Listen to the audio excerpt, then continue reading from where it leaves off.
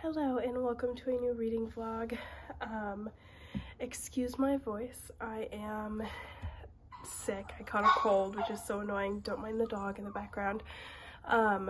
Originally my plan for this reading vlog was to do like a 24-hour readathon where I'm going to read all the Heartstopper books, but then I got sick and I'm just barely kind of coming out of the worst of it, at least I hope.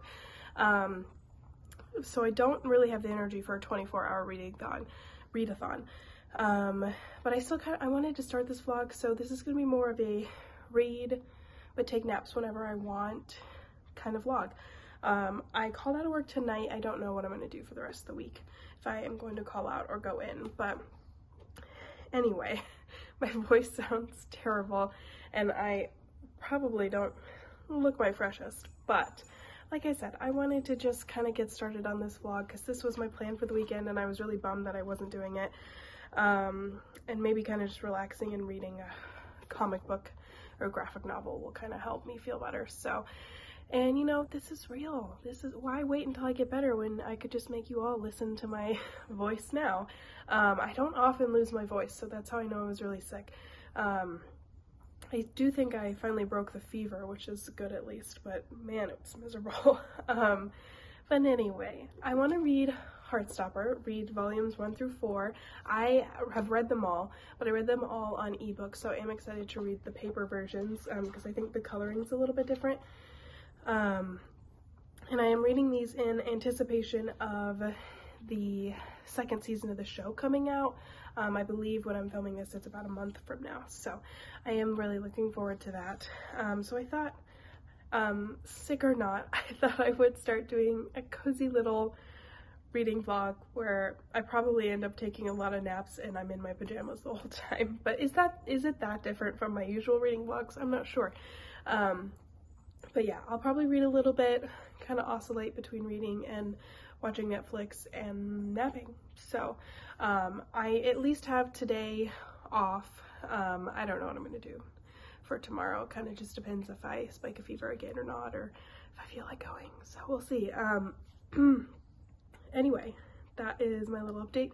Now it is time to go take my meds and start this book.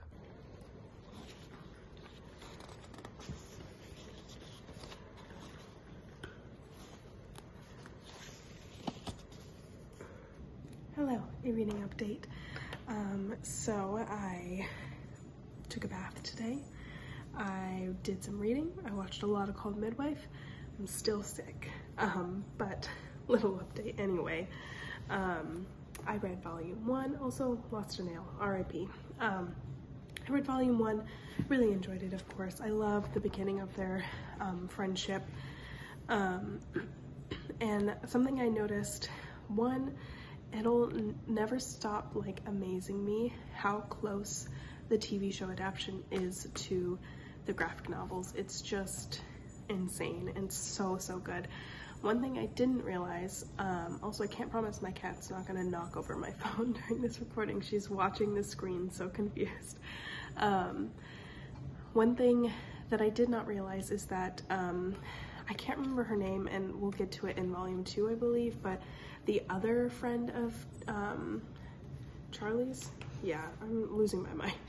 The other friend of Charlie's, I can't remember her name, but she's gonna be the girl that's gonna be in Doctor Who now. She's gonna be in the 60th special.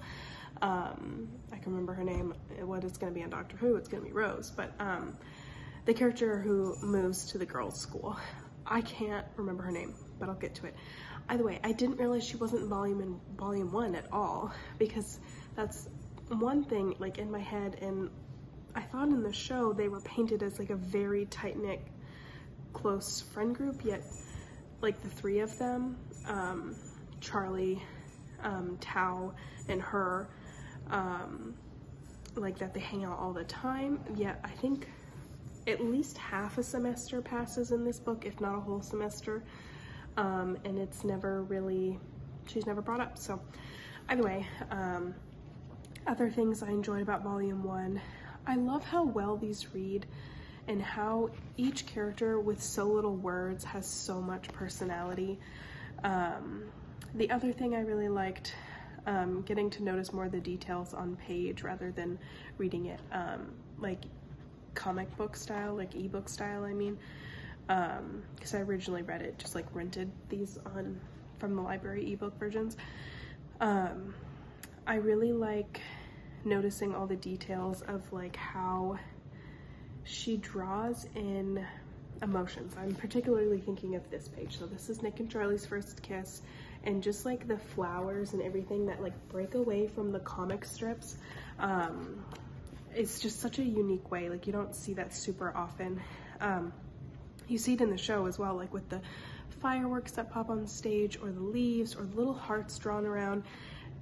Stuff that's not really there, like all those flowers aren't really there, but it's just a way to like convey the story a little bit more, and I really, really love that. And the flowers are maybe to represent that this is spring. This is the spring book. So overall, I loved it, obviously. The other thing I didn't realize, I thought season 1 was just the volume 1 book, but I'm remembering now season 1 must be volumes 1 and 2 of the books. These feel different. Maybe this is just more pages, I guess. And it might be printed on different paper, on thicker paper. Not to be that nerd, but I think it is. Any other book people do stuff like this? Oh yeah, it's definitely thicker paper. Interesting. Anyway. I am probably gonna go to bed soon because, like I said, not feeling the greatest. Is having like a sick day reading vlog, is this annoying? I don't know. But it's what I'm really doing, and I wanted to vlog these Heartstopper books, and it just so happens that when I'm getting to them, I've been running a fever for a couple days, so whatever. You just get fever high.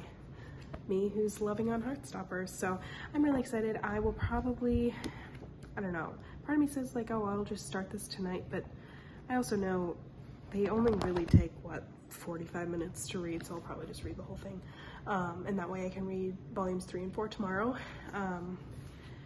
I'm probably gonna call out of work tomorrow too. I don't know, I can't decide, it's stressing me out, but you know what I'm gonna do for that? Read Heartstopper. So I'll check back in with you when I'm done with volume 2.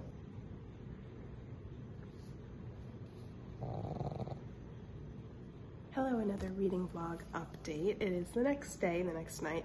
I'm feeling quite a bit better, even if I don't sound it. But I did read volume 2 last night of Heartstopper. Really enjoyed it. And I was right, I do believe this kind of volumes 1 and 2 cover most of season 1. I really liked in this one the like slow development of the relationship and how they get to kind of just learn more about each other. I really liked it. I liked the movie theater scene a lot. It's a really hard scene to watch in the show especially, but I just thought it was really well done. And my favorite scene in probably all 4 volumes, and my favorite scene in the show, and I think part of it in the show is just the absolute charm and honesty that Kit Connor and Olivia Colman bring to the characters, is when Nick comes out to his mom, Nick being Kit Connor and Olivia Colman playing his mom. It is just one of the most perfect scenes ever made in television. It's so exciting, and just really, really, really well done. So I enjoyed rereading this. I also really like the beach scene at the end. One thing I forgot to say, this is just to kind of show you like her art style if you haven't already seen it. I have this problem with pretty much all graphic novels and comic books. I am not a super visual person, and so a lot of the times, other than the main character, I have a hard time differentiating the other characters, like remembering what they look like. And one thing I do like, Alice does label the characters a lot, like she'll put a little mark off to the side. I don't know if I'm gonna find a page where she does it, but when it's a secondary character, she'll label them off to the side, like, oh, this is so-and-so. And like, I'll remember that name and know that he's one of the other students on the rugby team, but I didn't remember what she drew him to look like. And especially her style's a little more simple, like it's a little more cartoonish. In comic books, sometimes it can be a little more different because the costumes are so much more detailed and like colorful, and I'll remember like, oh, this character is wearing purple corset as their costume. I don't know what character wears a purple corset, but like my point stands. And so I'll remember that, even if I don't remember like their facial features and their hair color and stuff. And because she also she only uses this like green scale of color. So that's one thing. Sometimes I just have a hard time remembering what everyone looks like. Whereas in like when I'm reading a book that's all text, that's not a problem. But I had the same issue. I'm reading the Avatar comics right now. There's some like bonus books that are that were written for between Avatar 1 and Avatar Way of Water. And that one's even harder because even though they're very detailed pictures, all of the Na'vi look the same. So especially the two brothers are really hard to tell apart in the comic book. And you just kind of have to figure out context clues. But like I said, I am feeling better-ish. Feeling better than I did last night anyway. So I think as long as nothing changes in the next 20-ish hours, I think I am gonna work tomorrow night. So I have to stay up kind of late tonight so I can sleep more during the day tomorrow because I work night shift. So I'm gonna take another bath. The one thing that, like one of the only things that makes me feel better when I'm sick are bubble baths. So I've taken like 10 of them, but gonna read volume 3 in the bath. Now that I'm realizing the season 1 covers volumes 1 and 2, I'm realizing I don't know what happens in volumes 3 and 4. Like I can't remember. I know there is a trip to Paris. That's all I got. I believe that's a lot of what this one follows. And then I did watch episode 1 of the show just for fun, and I'll finish rewatching the season before I start season 2. Season 2 comes out August 2nd, which will be right around when this video uploads. So very, very excited. It looks so good. And then I read on Alice Osman's Instagram today, she is in the process of writing and working on season 3. So we get a season 3. I love that. And the fact that she's a writer on the show makes so much sense now. I didn't know that before, that why the show is such a beautiful adaptation of the books. So very excited about that. And I just love these characters. And you know what, speaking of comic books, this is just a bonus little aside, but the 2 actors in the show, I can't remember the actor who plays Charlie, but Kit Connor plays Nick. And maybe they wouldn't want to do this because these actors have already acted together, they've already played a couple together, but if I could somehow temporarily be in charge of casting at Marvel, I would cast those 2 as Wiccan and Hulkling in the MCU because they would be so perfect. The actor who plays Charlie just gives Wiccan vibes. He's like the skinny kid with dark hair who doesn't really know his place in the world. Literally, that's Billy Kaplan. And then Kit Connor looks so much like what Hulkling looks like. He has red hair, Hulkling has blonde hair, but that could be fixed and doesn't really matter that much. And like he could really capture that. Hulkling has that like big teddy bear like kind of personality, golden retriever type of vibe, but like also struggles a lot internally throughout his story because of where he comes from and all of that. And this is not a comic book reading vlog, but I've got some of those on my page if you want to watch them. A lot of where I read Young Avengers. So I just think they'd be so perfect. And I know it's not really realistic to hire 2 actors that have already been together like that. I don't know if that's like a thing that happens, but I would just love them so much. But anyway, I'm going to start volume 3, read this, and then I will finish volume 4 tonight as well. And I'm just really excited. This one is so much longer, but like I said, because they're graphic novels, they take less than an hour to read. So, and I'm trying to catch up on my Goodreads goal. So I'm currently 6 books behind. This will catch me up a little bit, but I don't know. And then all the books I'm in the mood to read right now, I mean, I'm enjoying these heartstopper books, obviously, but I'm also like really in the mood for like fantasy. And those are not books you can just fly through when you're trying to catch up on your Goodreads goal. But anyway, that's my little update. I'm going to go have a little relaxation time, make sure my body truly does feel well enough to go to work and everything. But I'll update you when I'm done with volume 3. Hello, an update. Sorry the lighting is not great in here. It's 2 in the morning. There's nothing I can do about it. But I finished Volume 3. I think, of what I remember, I think Volume 3 is my favorite. I just love the trip to Paris so much.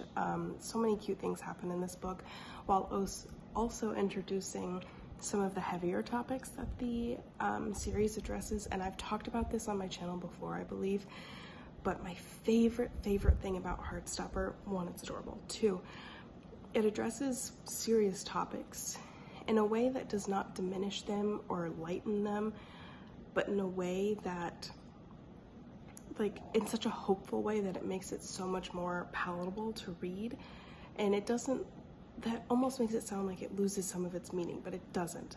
These topics are still just as serious and just as meaningful, but their stories and the way that it's written is just told in a way that you can digest it and not get that like heavy, hard feeling in your heart. Like you can digest it and you can understand it and you can connect to it without being depressed yourself. So if you didn't already know, trigger warnings for depression, self-harm, and eating disorders in this book.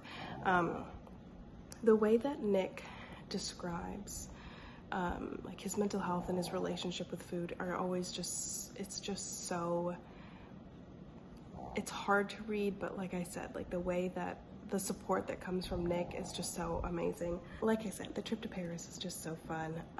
The other thing I was thinking about, I was like, it's so wild to me that a group of like English school kids could just take a road trip and go to Paris with their, like as a school trip. Like, I'm from the States, obviously, and we didn't take many school trips. There was like extracurricular stuff that I did growing up, and this was an extracurricular trip. Not every student went, but you didn't drive anywhere.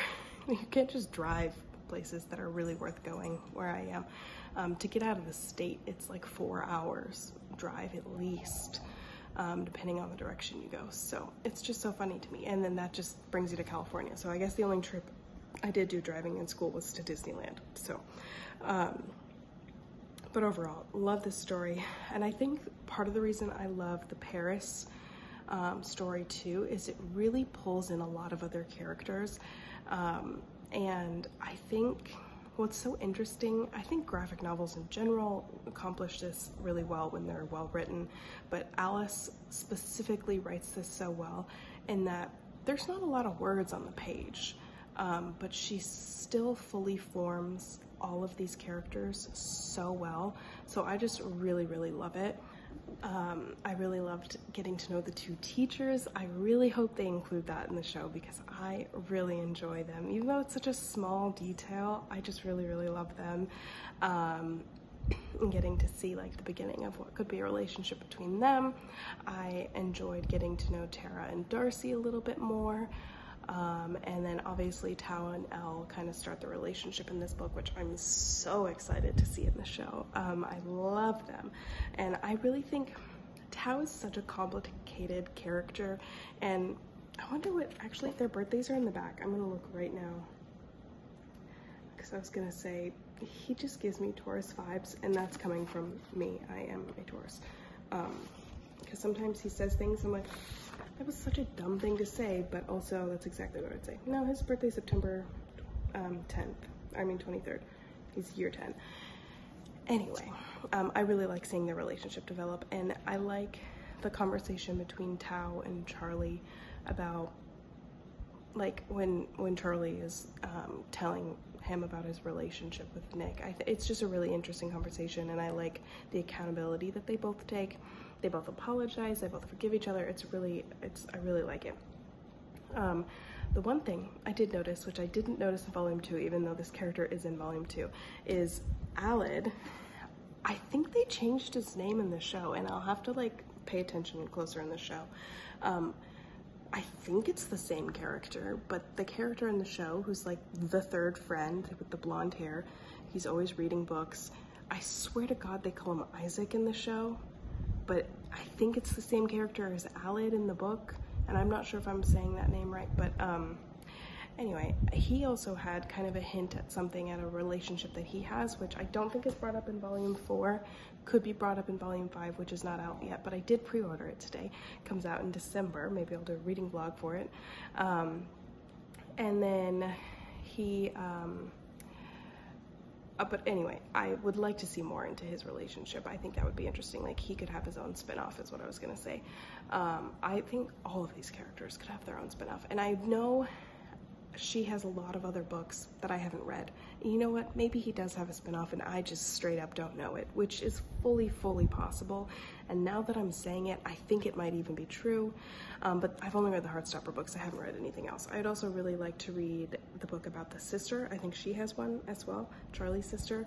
And then if there was like a book just from Elle's perspective or just from Tao's perspective, or like traded between the two of them, I think that'd be really cool. And then if she ever wanted to like jump into like an older character, the two teachers I think would also be really fascinating, especially the teacher who didn't, he was saying like he never snuck away with the boy when he was in high school because he didn't come out until his mid-20s. He's only 26 at the time of this book.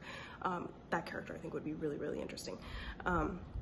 Clearly I'm not great at remembering people's names, but overall, love this one. It's so fun. The other thing I noticed, because with them being on the Paris trip, she kept showing like Instagram posts and all that, and that's a pretty heavy theme throughout the show and the books. My favorite thing probably, and maybe this is part of why I think Heartstopper resonates with so many people, is that they are teen books written by someone who was actually recently a teenager. She was born in the 90s, and so I think she's able to connect that younger, like Gen Z type of humor so much better than some other YA novels. Like the lingo she uses in text messages, the text message lingo that would actually make it into spoken conversation realistically, she does that correctly. The way that they text each other, like what's capitalized, what's shortened, all of that, it's what would really happen with real teenagers of this age. And sometimes like there are books even that I love, but there are YA books that I'm just like, teenagers don't say that. They don't talk like that. And the one that comes to mind, I love her dearly, but Becky Albertalli, the first time I read Love, Simon, or whatever the original title is, love that book, I do. But for the entire novel, she kept calling Tumblr the Tumblr. She always was using the article the before. I'm like, no, why? I don't care if it's grammatically correct. Unless it's the Instagram, the Facebook. Do older people say that? Maybe it's, I don't know. And she's not that much older, but I think anytime an adult writes a current day teenager, sometimes the stuff doesn't come across completely normal. And that happens in teen movies too. I think of the movie The Duff. It's a fun movie, but some of the teenage stuff, like she's like, I'm unfollowing you on Pinterest, all that stuff. It was, oh God. But Heartstopper perfectly captures how a teenager with the internet and texting would truly communicate. But anyway, I'm on a roll and I'm not too tired yet. So I'm gonna read volume 4 and then I will check in with you to close out this vlog.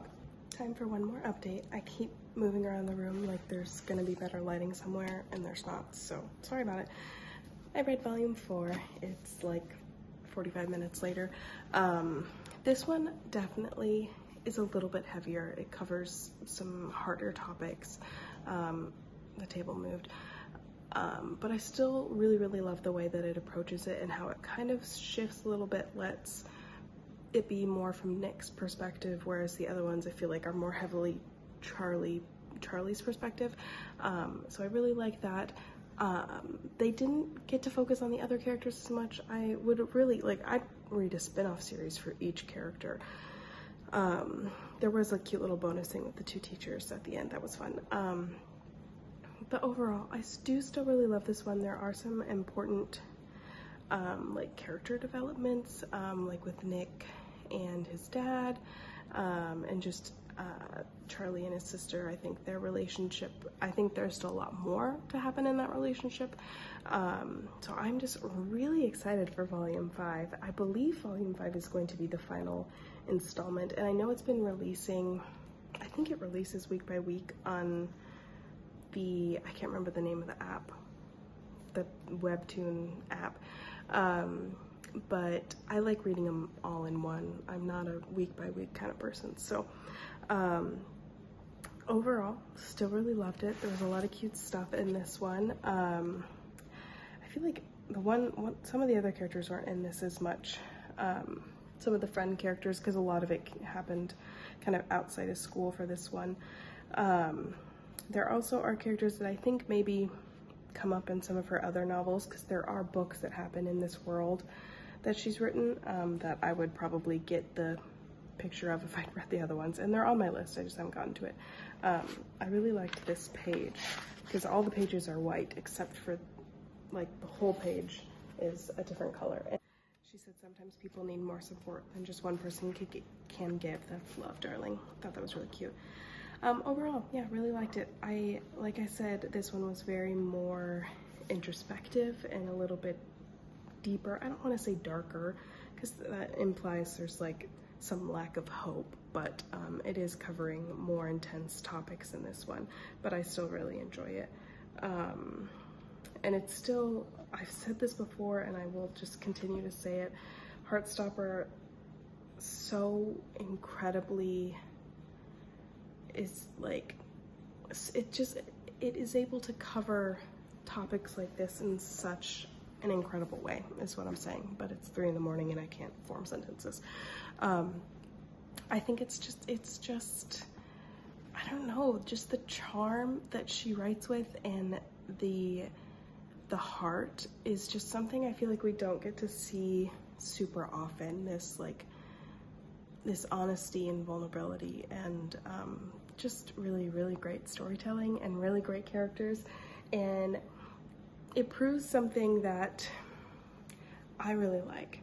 And I don't know if everyone will follow my train of thought on this, but there's a lot of media that, like, even if it's really important media and it's telling a really important story, that I just can't watch it, I can't read it, whatever it is. If it's something that's just too violent or just too sad. Like, there are a lot of books that are like, oh, this book is gonna make you cry. Okay, then I don't want to read it.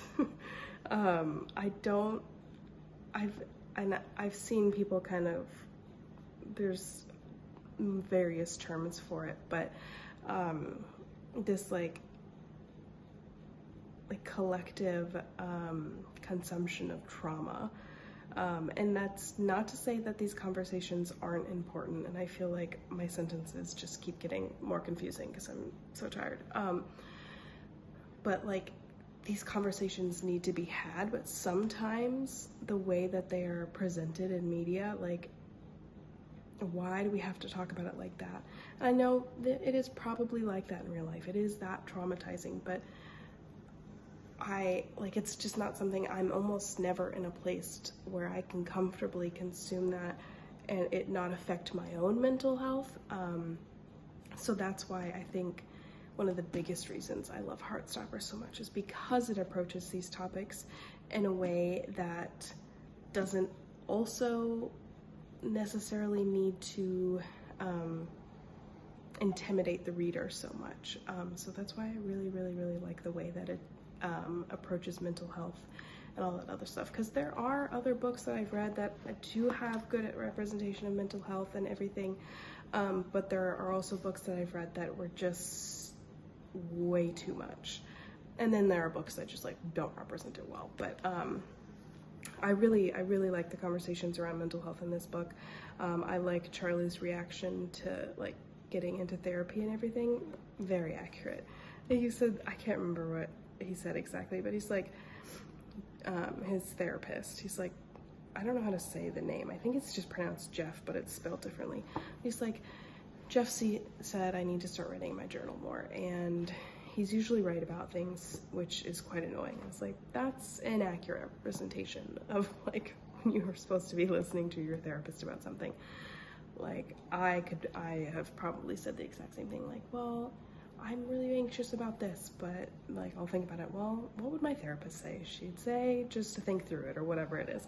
And it's usually annoyingly right. So overall, really, really love this series.